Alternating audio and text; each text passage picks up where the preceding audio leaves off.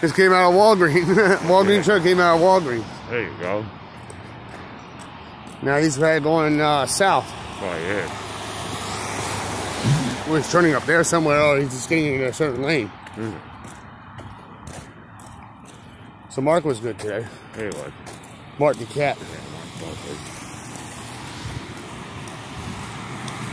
There's that smoke shop that owns all the plaza just about, except for the African grocery next door. True.